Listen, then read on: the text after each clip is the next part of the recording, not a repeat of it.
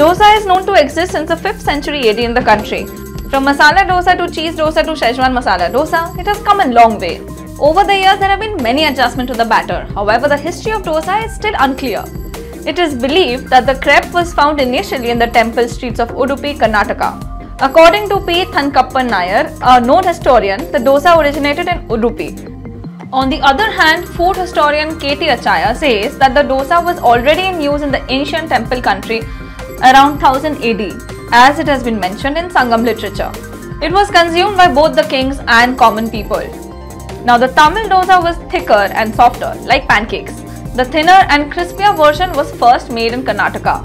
A recipe for dosa can also be found in the 12th century Sanskrit encyclopedia Manasolasa, which was compiled by Someshwara III, who once ruled Karnataka. In today's time, the dosa is linked to Karnataka because it was popularized by Udupi restaurants across the country. Now this simple dish needs very few ingredients. However, earlier, dosas were made only with urad dal. Later, rice was added to it. Now legend also has it that a Brahmin cook from Udupi wanted to consume alcohol to feel free.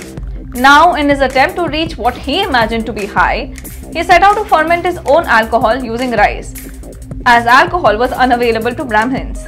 Now, unsuccessful in his venture, he ended up pouring the mixture he created onto a hot pan and spread it around. When cooked, it became the crepe-like dish we now know as dosa. Dosa is the anglicized name of a variety of South Indian names for the dish. For example, dosai in Tamil, dosai in Kannada, and dosha in Malayalam.